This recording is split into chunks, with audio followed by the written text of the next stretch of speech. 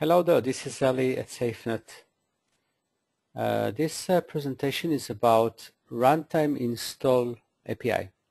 Runtime Install API is the API which allows you as an ISV, as a vendor, to programmably install our runtime environment.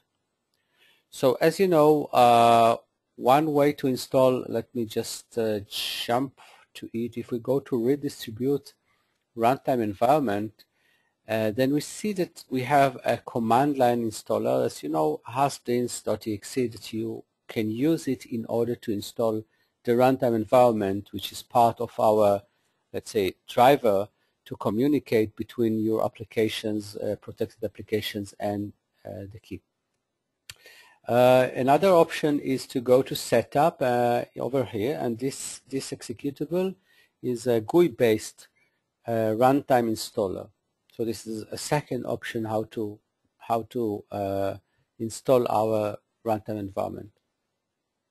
The third option is to go to API and runtime install and use our installer either, and here two additional options how to install them. One of them is the MSI. MSI hasds.msm. This is a merge module. A merge module is a component that you can take and just drop it into your installer, like Wise or similar ones, Microsoft ones. Some installer that installs your applications, create directories, things like this, and also calls this a merge module.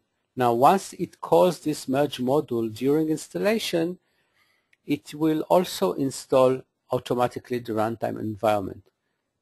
And once this merge module is called for the uninstallation of the Wise or the other things that you have been used, then the hasds.msm will call the uninstall functionality, which will uninstall the runtime environment. So this merge module is very convenient for installers like Wise. So this is the third option after how to make sure that you install our runtime environment.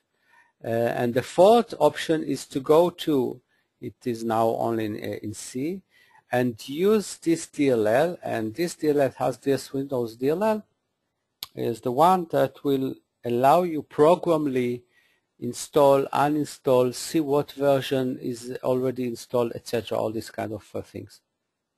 So information about it you can see here in the CHM. Let me just show you functionalities.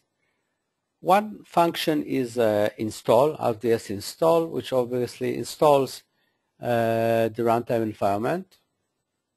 Of course, you can uninstall.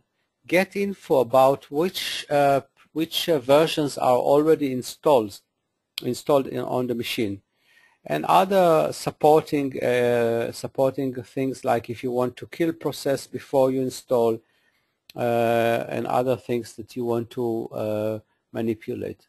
But using this, you are able to create your own installer and not use our already existing installers. Why? Because our already existing installers that I've showed you before, like the merge module, like the hasds